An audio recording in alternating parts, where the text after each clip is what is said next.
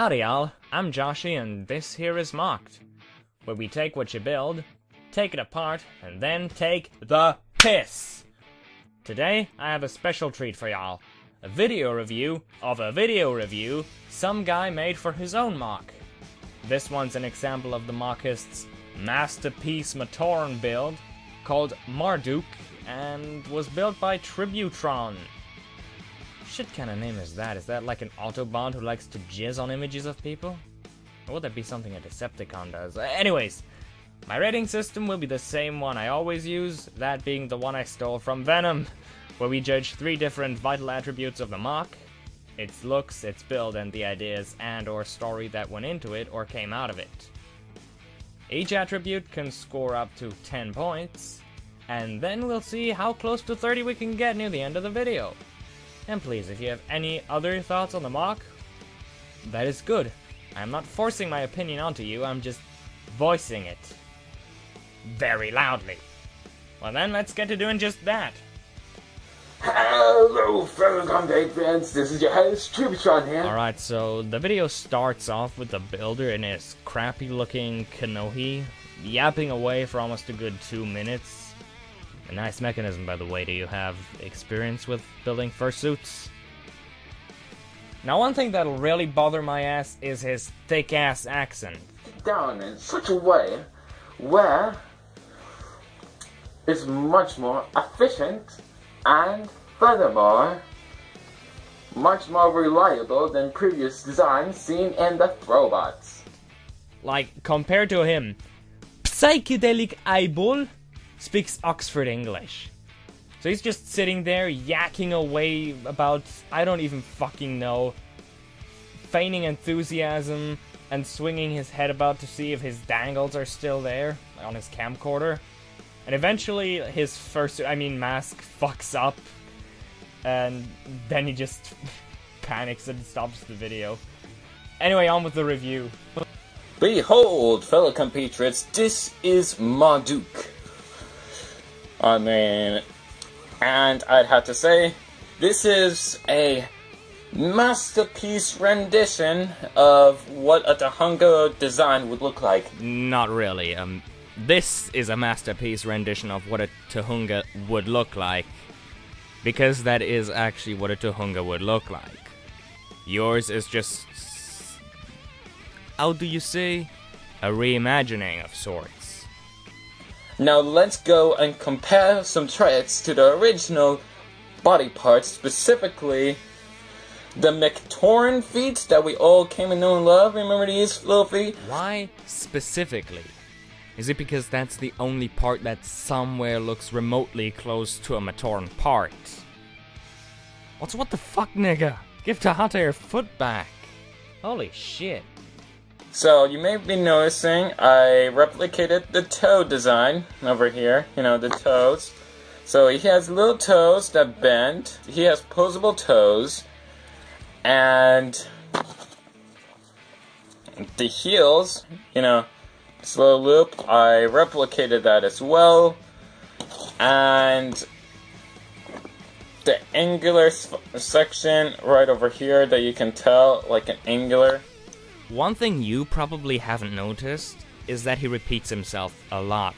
I've just cut out 3 repeats where he tried to say the same thing about 2 or 4 times. I think it's because he isn't a native English speaker, so he tries to think of something that sounds like what he wants to say in his own language. That happens with me too, that's why I write scripts for my videos, which he seems to not have done. He just ends up stuttering the same word 3 times until he gives up. Which is fucking annoying! This little bar over here, I replicated down over here. Okay, we get it. We get it, it's modeled closely after the Matoran foot. Get on with it. Why do you put... I don't know why, but he puts a lot more detail into explaining the foot than anything else. This worries me. This little section right here, the tippy top, it's kind of like this flat section over here. So he looks like as if he's wearing like little boots, which is adorable. Let's get down to posability and then to the functionality. What? You're already done with describing the looks of your mock? By describing the feet? Alright, let me just paste what I said about it then. Here I go. So, yeah, the things he says about the design are pretty accurate, but only really the feet have a look to them that stands out. Besides that, this is a lanky motherfucker with a neck that makes mine look short. Everything looks unnecessarily elongated, from the legs to the torso. Also, why are the colors so fucky? He got the dark green eye stalk piece, red face. It's a great secondary color compared to the green. You maybe It can be if you do it well. Feet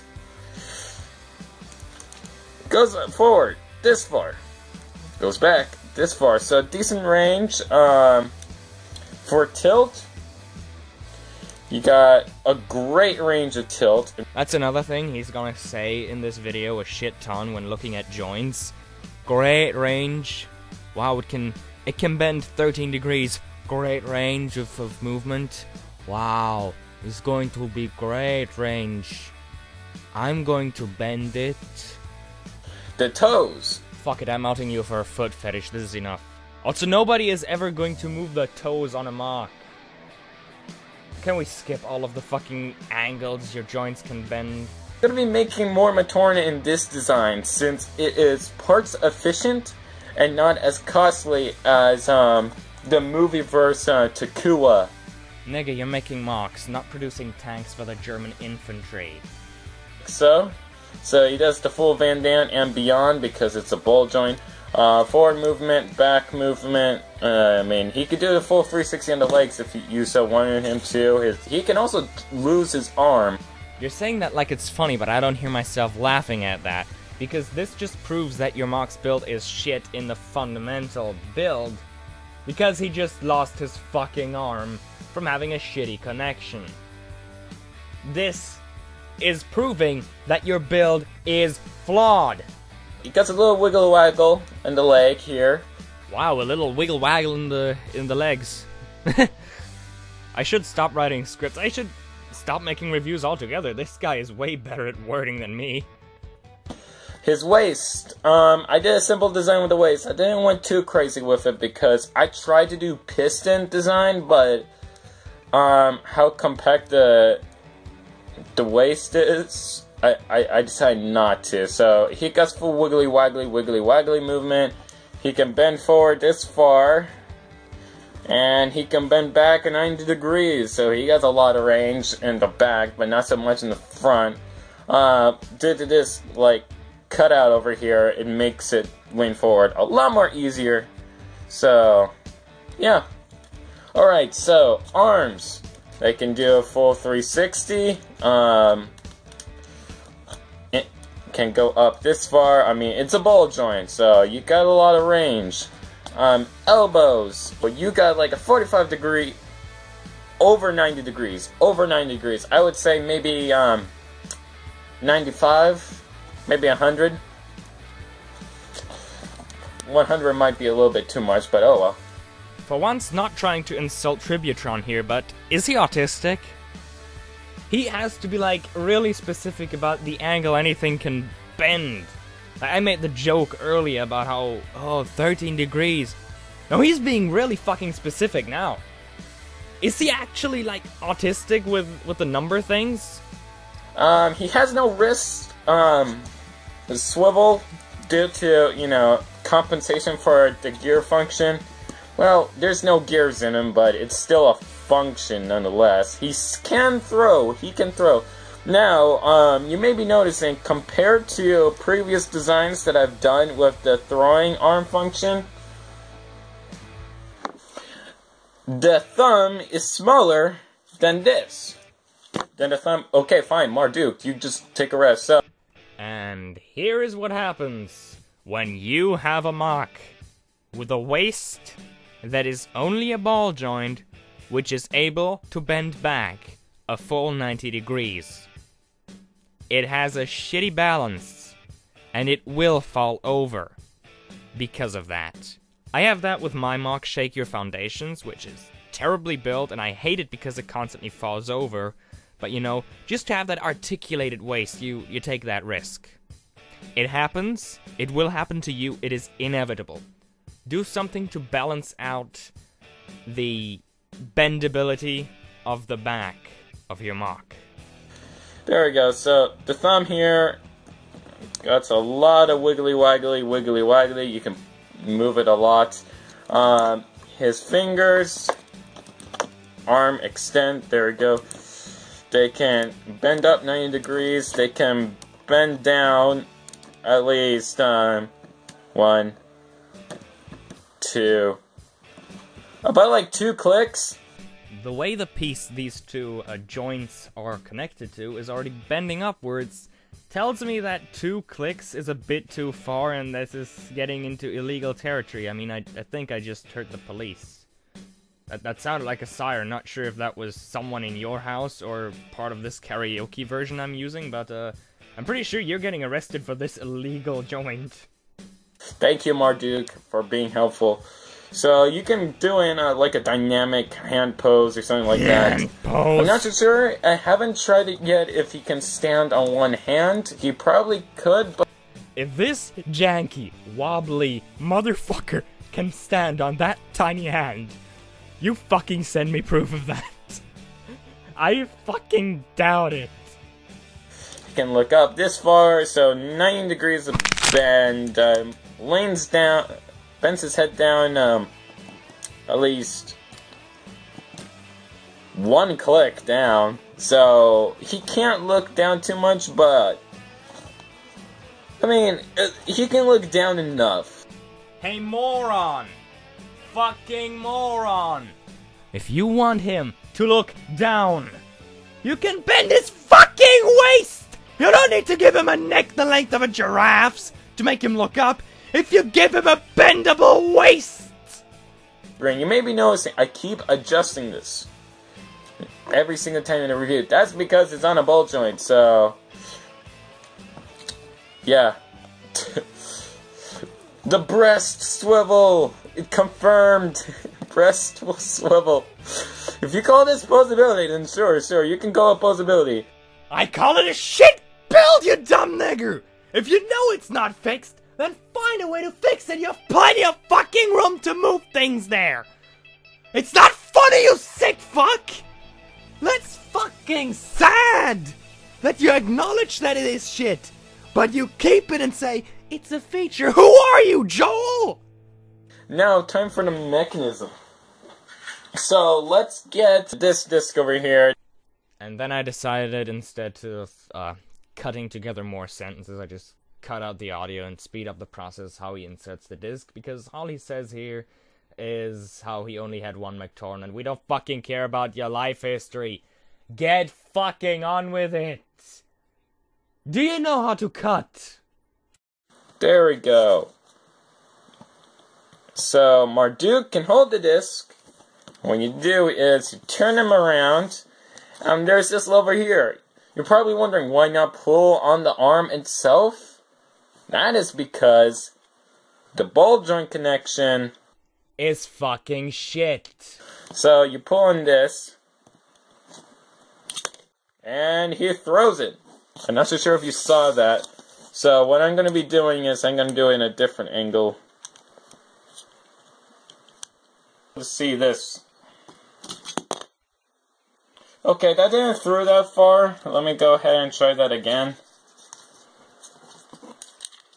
I want to do a good review. But at least his hand throws it no matter how tight you put the thumb. It still throw. Okay, that hit the thing and it went. It hit over there and then it ricocheted over here. My fucking ass it did! Liar! To sum up all the yelling I'm doing right now, his masterpiece build is built terribly because it seems cobbled together, parts flip and flop about and fall off, which is especially bad if the part that falls off is needed for the function of the mock. I can say the function is good and cleverly thought up, but sadly you failed at replicating it here from your previous successful attempt.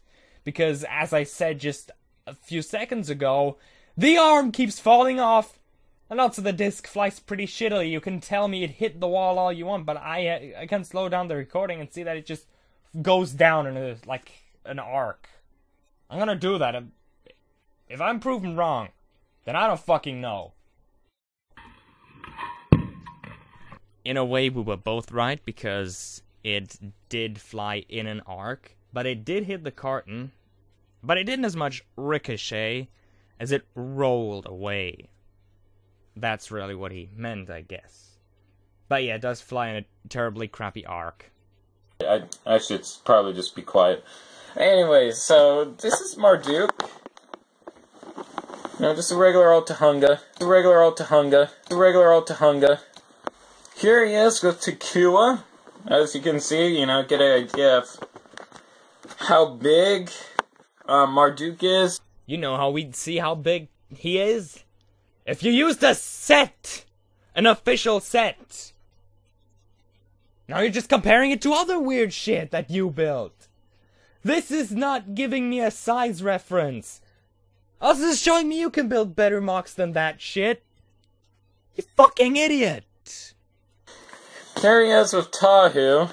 And, something a little bit closer to home, if you had a Bohatsu growing up, here is that size comparison. Oh hey, it's something I actually know the size of.